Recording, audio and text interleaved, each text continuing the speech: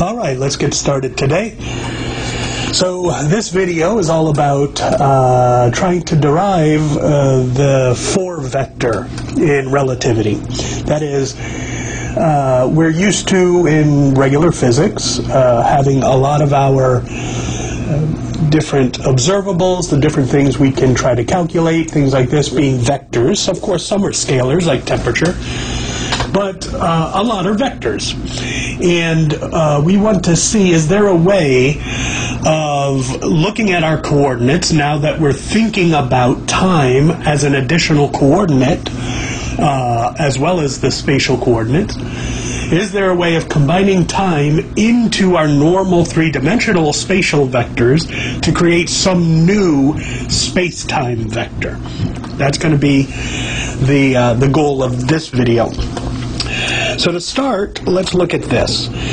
We have our normal Lorentz transformations, and they go x prime is x minus ut over the square root of 1 minus u squared over c squared. And time, t prime, we have t minus ux over c squared over square root of 1 minus u squared over c squared. All right, so starting with that, let's look at something we know about normal vectors, our regular old three-dimensional, or we can think of it as two-dimensional because it generalizes to 3. Let's say we have a vector sitting out in space, and so here's the point, here's the vector. Let's call that vector, I don't know, we could call it vector r. And this vector has components x. By the way, the axes here, this isn't relativity, this is just normal space, x and y. So it's got an x component of x and a y component of y. But what if someone else is observing this particular, either it's a location or it's an object that's sitting out in space and we're looking at where is this object located. If we have another observer, and it's useful to think of it as being out in space, who's rotated relative to you, so you see this object with your coordinate system and you see, oh, it's x comma y away. That's where it is relative to me. Someone else, maybe they're standing right next to you, but they're kind of slightly upside down, or they've been rotated because, of course, in space, there is no prime direction. What is the x direction and what is the y direction? So maybe their coordinate system is rotated somewhat so that they have their x like this and their y like that. So they have x prime and y prime axes, and maybe their axes are rotated relative to you by an amount theta. And so they would say their the coordinates of this object, this location, relative to them, well, it would be here. That's their x prime. And then, of course, y prime is over here. There's their y prime. And so it's useful sometimes to try to figure out, to try to calculate, what would your friend who's rotated relative to you say their x and y coordinates are? Or I should say the x and y coordinates of the object they're looking at. Their x prime and y prime. And it turns out you can either, if you've never seen this before, you could try to derive it yourself. It's not that complicated. There's different ways of deriving this, but we get the transformations that say x prime is going to be your x cosine theta plus your y sine theta, and their y prime is going to be let's see, it's minus your x sine theta plus your y cosine theta. So that's how the normal rotational transformation goes with vectors. And of course, you may see this as a matrix transformation as well. But basically, these are how you transform from one coordinate system into a rotated coordinate system, with the origins being at the same point. And now notice something here. Notice we have a very, very similar nature. You've got x prime, so this person's x coordinate is kind of a combination of your x and y coordinates.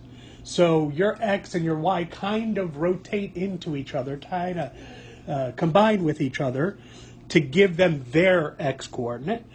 And the same goes for their y coordinate. Your x and your y kind of transform into each other, rotate into each other. And so their coordinates are a mixture of your coordinates. And if you look at the relativistic, the Lorentz transformations, it's very, very similar. This person's x coordinate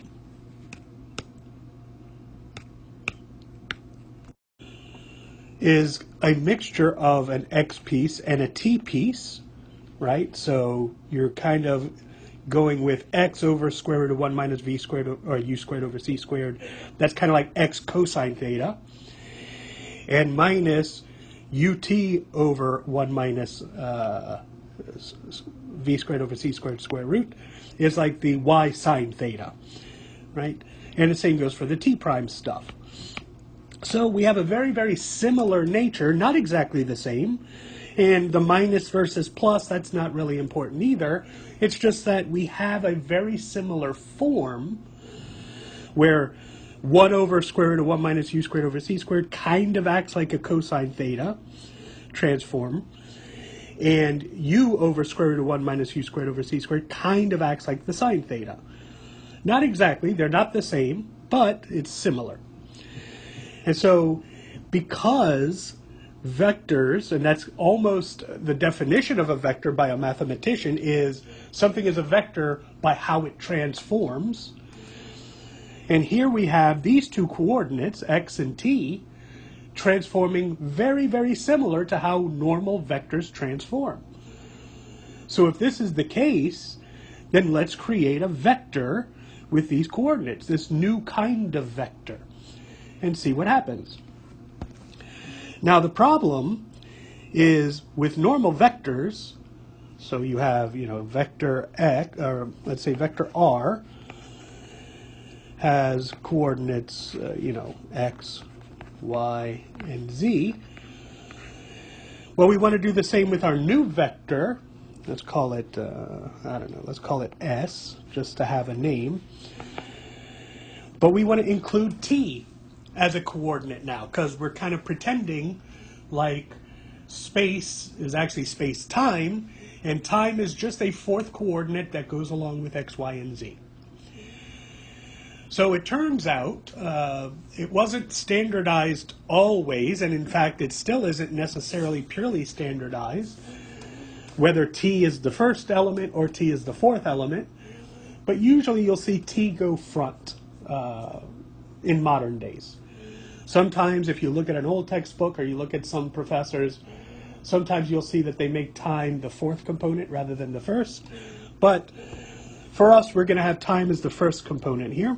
The problem is if we try to do this, t, x, y, and z, this can't work.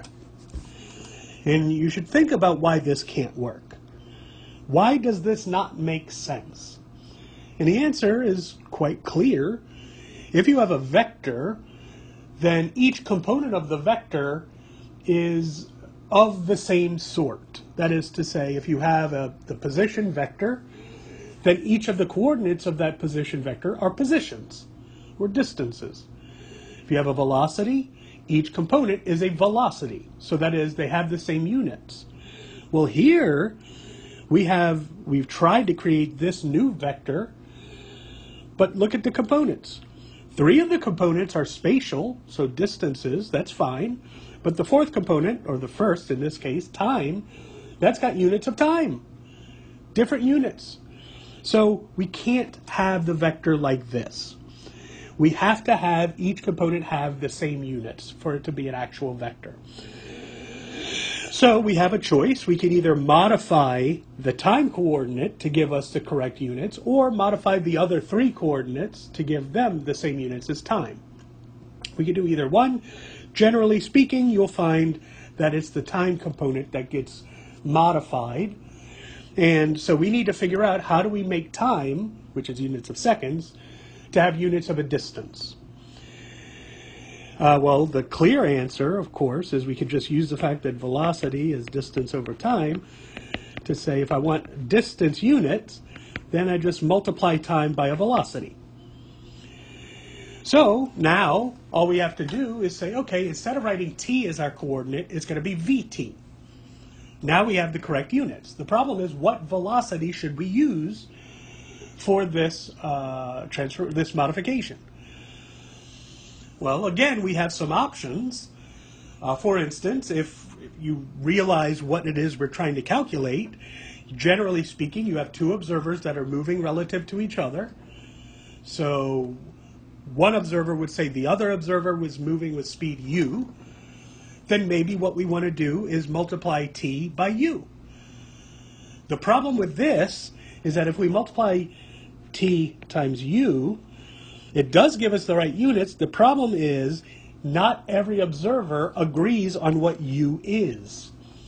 So that is to say, if you have multiple observers all watching the same event, and each one is moving with different velocities, let's say, each person is going to say, oh, that object was moving with this velocity, or that velocity, or some other velocity.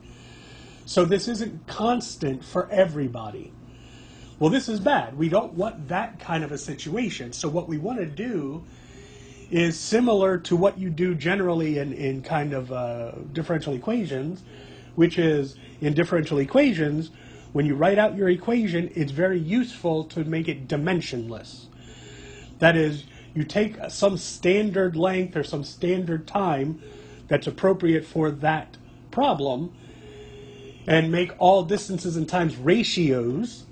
And so you're unitless, you're dimensionless, and now your answers don't depend on this particular value or that particular value. Well, here we're doing something similar, not the same, we still have units. However, what we want to do is multiply this time by some velocity which everybody would agree with. And of course, that velocity would have to be the speed of light, speed of time. So what we want to do is now make t c times t.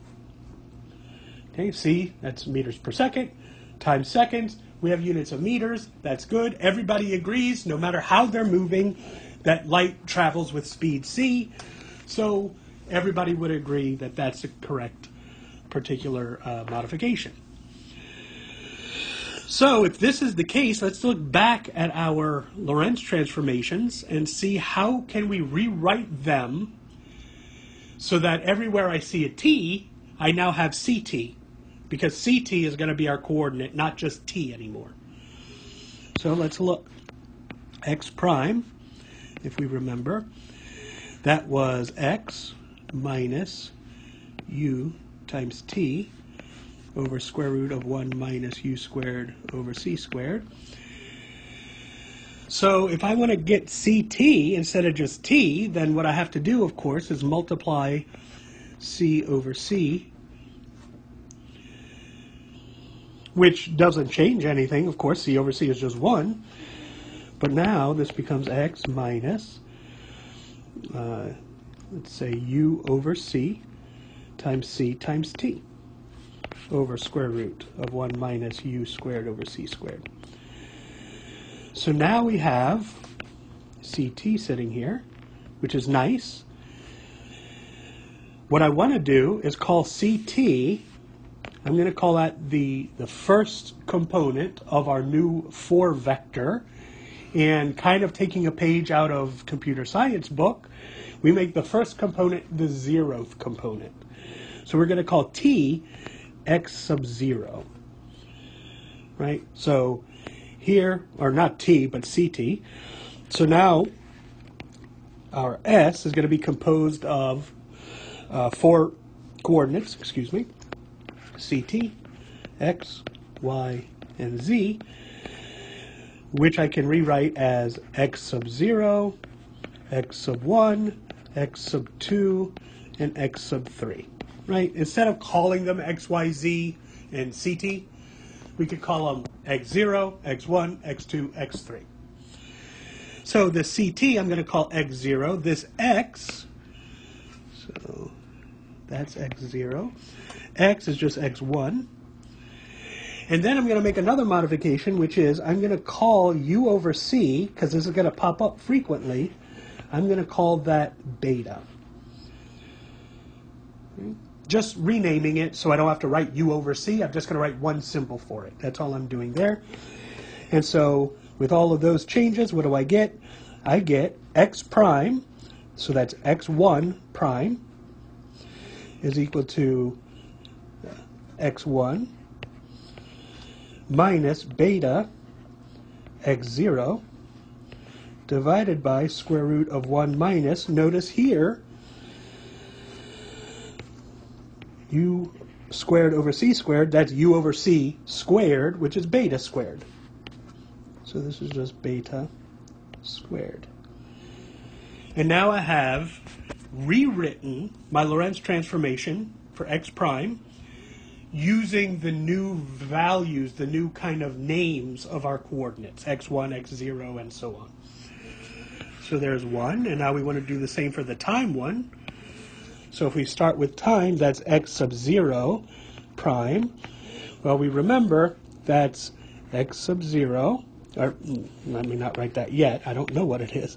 It's T minus UX over C squared over square root of 1 minus U squared over C squared. All right, and again, I want to get C's everywhere, or CT, not T. So again, before I go ahead and call this, I should just call it T prime. So I don't want T's, I want C times T. So let me multiply the left and the right by C. So I get, so multiply this by C and this by C. So I get CT prime is equal to C times T minus U over C squared, not C squared, let's do U over C, times X over C, and that's times C. So remember, every term on the top has to be multiplied by C because they're adding. And all of that is over square root of 1 minus U squared over C squared. And now let's look at what happens here. This C cancels that C. I've got a U over C squared here, that's a beta. I've got a U over C here, that's a beta. And then I've got C times T, that's an X naught. And I've got a C times T prime, that's an X naught prime. So now I have it, X naught prime is equal to X naught minus beta times X1 over square root of 1 minus beta squared. And now that, along with the other one I just did over here for space, X1 prime is X1 minus beta X naught over square root of 1 minus beta squared. And then, of course, the other ones, X2 prime and X3 prime, they don't change. They don't get boosted in this Lorentz transformation. So it's just X2 and X3. And look at this. This is very nice. If you look, these two transformations now are symmetric. You have X naught prime is X naught minus beta X1 over the square root, and X1 prime is X1 minus beta X naught over the square root. Whereas before, for the original Lorentz transformations, they're not exactly symmetric. You've got X minus UT, and you don't have T minus UX. You have T minus UX over C squared. So it's very close, but it's not quite the same. Whereas now, rewriting in the new coordinates, where all the coordinates are of equal units, now we have it nice and symmetric, so it looks very nice. And also, this use of beta is quite frequent in plenty of textbooks. You always see gammas and you always see betas when you do special relativity or when you read textbooks and things like this. So if you've seen beta before, that's what beta is. It's just redefining u over c, or giving it a symbol so you don't have to write u over c a whole bunch of times. All right, so now we've successfully rewritten our Lorentz transformations using these coordinates. The reason I wanted to do this is because now what I want to do is create the vector, the 4 vector,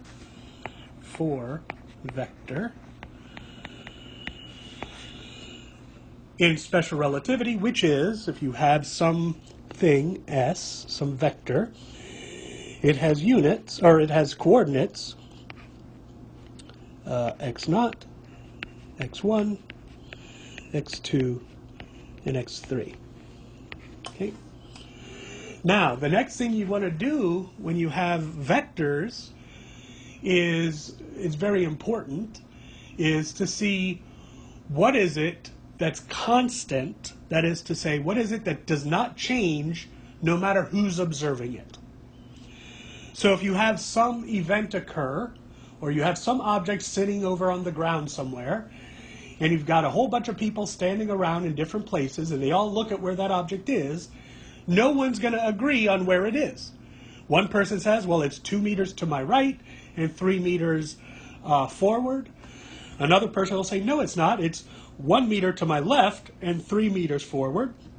And then someone else may say, no, it's not. It's just right in front of me. It's 0 meters away from me because they're standing right where it is. So everybody has different versions of their coordinates for where an object is. But let's say everybody's standing in exactly the same location, or maybe we're out in space again.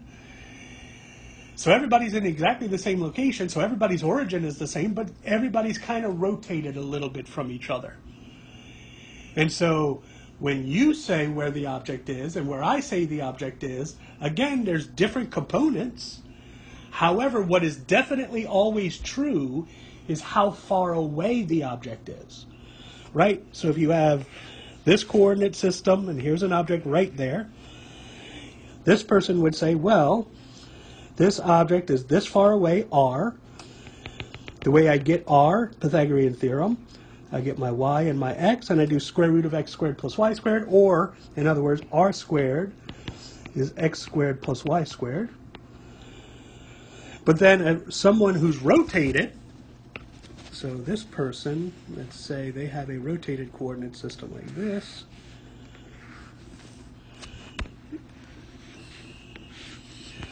Rotated by an angle theta. They would look at this object and say, okay, well, this object has some x prime and some y prime.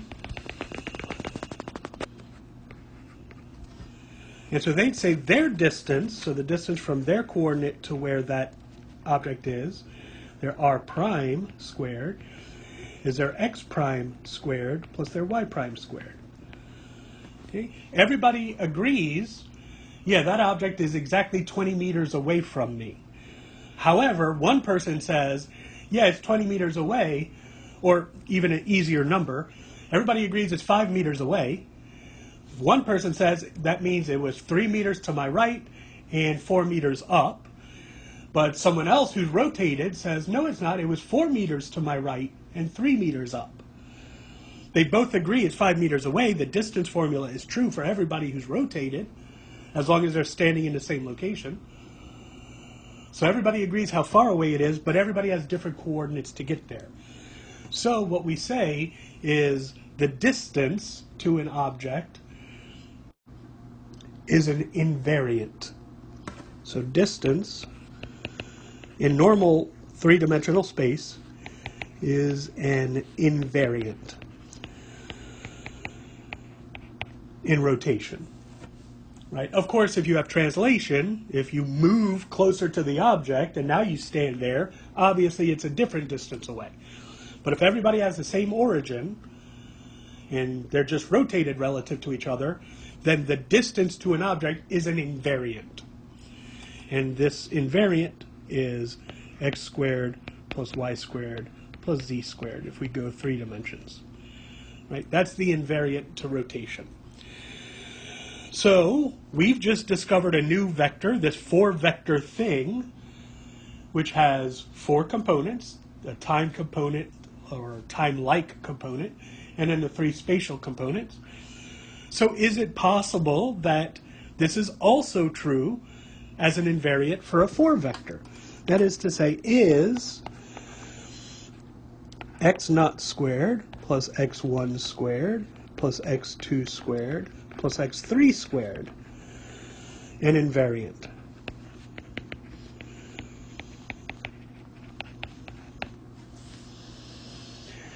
Now, it doesn't matter, we could be in a 10-dimensional space and we want to find the distance to an object in a 10-dimensional reality.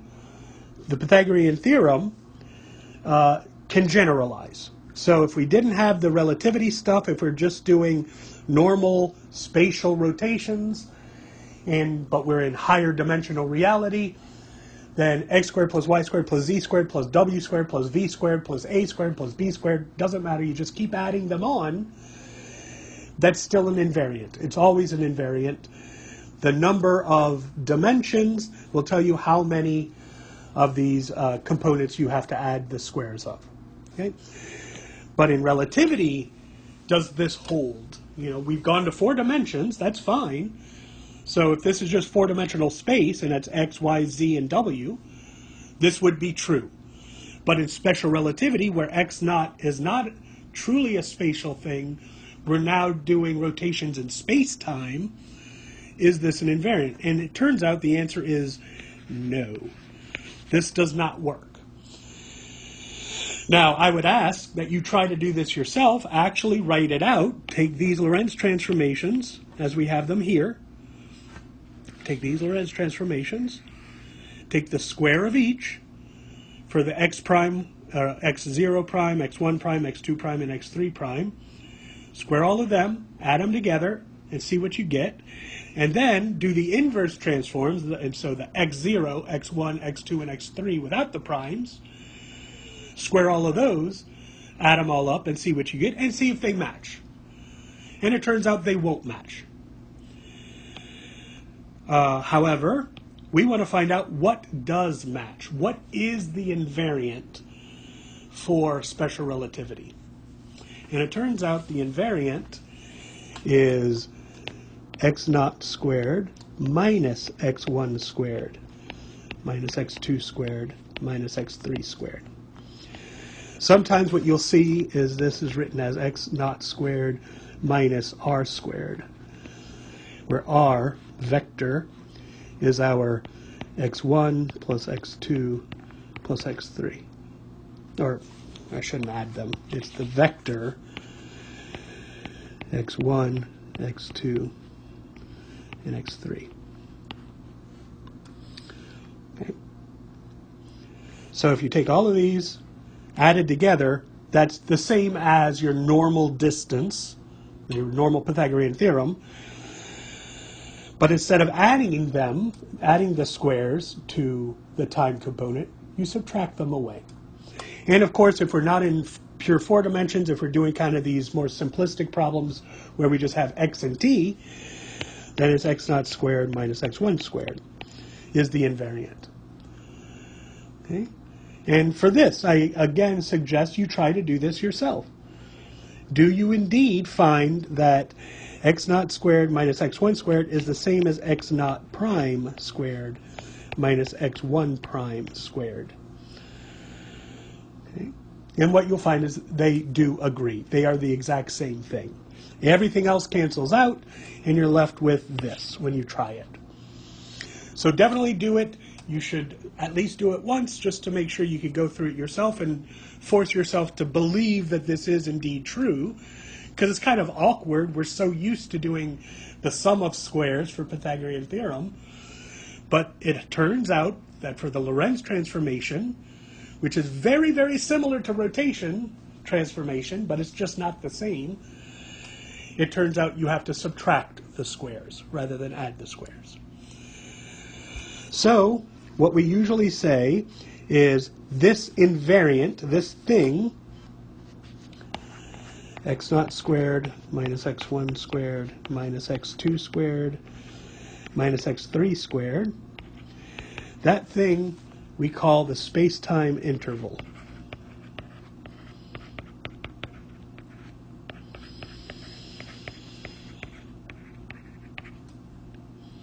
And that is what will be the same for everybody. Whether you're primed or unprimed, you put your values of your 4 coordinates in squared, subtracting the spatial ones and adding the time one. And you're going to get some number, so that means it's a scalar. And that number is the same for everybody. Everybody would say, yes, the answer is 8. Even though everybody will have a different x naught, and a different x2, and a different, or same x2, but a different x1. Everybody has different values of those things, but when you add the squares and subtract the squares like this, the total answer is the same. And now, once we have this, now we can do a whole bunch of problems in relativity because we already understand the mathematics of vectors. All we've done is create a vector out of this thing, out of these new relativistic coordinates. Once we have vectors and we know how the vectors transform correctly and we know what the invariants are, then we just do our normal vector addition, vector calculus, all this kind of stuff to get the same kind of answers we've done before in regular physics. Now, by the way, if we're going to talk about this invariant in terms of vectors, let's see what this means. What operation gives us the invariant? Well, if you think about in regular normal vectors, not 4 vectors, the r squared is x squared plus y squared plus z squared. Being a constant, the way you get it is you take the dot product of r with itself, right? You take the r vector multiplied by the r vector by dot product, and what does it give you? Well, it gives you rx times rx plus ry times ry plus rz times rz, which indeed is exactly that. So if you want the distance, if you want the magnitude of a vector, or the square magnitude, the distance, you take the dot product of that vector with itself, and then of course you can take the square root to get the distance. Well, in 4 vectors, in relativity, this invariant is not that version of the dot product, but this version of the dot product with negatives. So for 4 vectors, we define the dot product as r dotted with r, or let's make it s. S dotted with s as 4 vectors. Well, that's going to be s sub 0 times s sub 0 minus s sub 1 times s sub 1 minus s sub 2 times s sub 2 and s sub 3 times s sub 3. Okay, we're defining it this way. So just like we define the divergence or the curl or the dot product and things like this, we define how to do the operation. The dot product was defined as take each component, square each component, and add them together. Well, here we're defining the new version of a dot product for 4 vectors, not as taking the square of each component and adding them, but rather taking the square of each component and subtracting them. Of course, you're adding the time, but all the other ones are subtracted. Okay? So be careful about that when you're doing relativity, and you're talking about 4 vectors. When you get that version of the dot product, the inner product here, we're doing a different version. You're not adding the squares, you're subtracting the squares. All right, so that's that for creating the 4 vector in special relativity.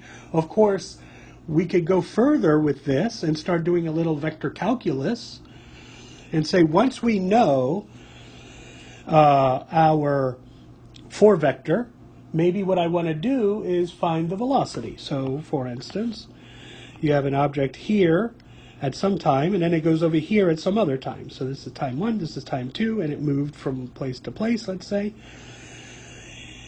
in a certain amount of time t. And you say, well, if I want to know the speed of that particle, the velocity of the particle, what I would usually do is the derivative of that position over time, and that gives me the velocity. So I'm going to want to do the same kind of thing in this new 4 vector. Take the derivative of the 4 vector with respect to time to get this kind of velocity thing. The problem is, what we're going to find when we go to do it is t, remember, everybody is going to disagree on the time. So if I try to take the derivative of this position, of the particle's position with respect to time, the question is, whose time should I use? And if I use my time as an observer stationary, I would get a different answer than if you use your time as an observer who's along with the particle. So what we're going to want to do is try to find a way of doing these derivatives with respect to something everybody agrees with. And of course, you can see by what I just finished up in this last thing, this thing is an invariant. Well, that means everybody agrees on what its value is. So maybe I could find some way of using that as the thing about which we'll do the derivative. Okay, so instead of derivative with respect to time, we're going to do a derivative with respect to some new form of time that everybody agrees with. And it's going to be called the proper time. That's the time that this particle that's moving, what his particular clocks would say. And so what we're going to do is go to this velocity is going to be the derivative of our vector with respect to not time, but this thing called tau, the proper time. The time everybody says is exactly the same for everybody. And once we do that, everybody will agree with these derivative values. And so then we can start doing some mathematics, some calculations. And this is eventually how we get to E equals mc squared. Because what we're going to find is if we could do a derivative of our 4 vector with respect to a time, a proper time, that's going to give us something like velocities. And once I know velocities, I could get momentum by saying mass times velocity gives me momentum. But we're going to have 4 components of momentum, just like we have 4 components of space, quote-unquote space-time. And so it's like, well, okay, I know the X, Y, Z components of momentum. Those make sense. What the heck is the time version of momentum? And what we're going to find is that happens to be energy. And from that, the value of the energy component, the time component of momentum, the energy, is going to have built within it this whole E equals mc squared thing. That's where it comes from. So that'll be for next time. For now, though, I hope this was helpful. How, first of all, why we even want to do this. We notice that the coordinates in relativity transform in a very similar nature to how normal spatial components transform by rotations. If that's true, then can we find a way of creating a vector? Because if those coordinates transform as vectors, then surely this new thing will also transform like a vector. But we have to get the units correct so that every component of the vector has the right units. And so we come up with this new form of our Lorentz transformation having x naught, x1, x2, x3, and betas in it. But it's exactly the same thing. Once I know that, now I say I have a vector which has 4 components. First component is the time-like component, the CT, and the other 3 components are normal spatial components. And then we want to find the invariant, just like we do in regular 3-dimensional space. The distance to an object is constant to everybody who's rotated about each other. So what's the invariant for special relativity, it turns out it's not the same, it's not the sum of the squares, but the difference of squares. Now that we have that, we call that the space-time interval. Everybody agrees on what the value of the space-time interval is, no matter how they're moving. And so we have now derived our 4-vector. Once we know that, all the mathematics of vectors we're going to be able to do, and thus we're going to be able to predict and solve problems. Okay? So anyway, I hope this is helpful. I will see you next time.